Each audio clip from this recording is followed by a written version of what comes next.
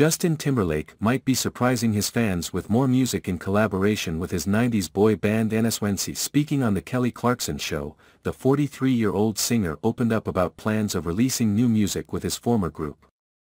"We've been in the studio, so there may be a little something in the future, too," he shared. Justin reunited with NSYNC members Lance Bass, Joey Fatone, Chris Kirkpatrick and J.C. Chases in September 2023 for his single Better Place, which also marked the band's first release since their Celebrity album in 2001. NSYNC teased its reunion first with an appearance at the MTV Video Music Awards 2023 in September when they presented the Best Pop Award to Taylor Swift.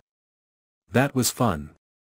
It's kind of crazy, like, there's so much that just picks up right where it left off as far as the chemistry." Justin, who will be releasing his new album Everything I Thought It Was soon, recalled the night. The Crimea River hitmaker further credited NSYNC for shaping his singing skills and added, "Growing up in the industry and getting access to so much in the studio.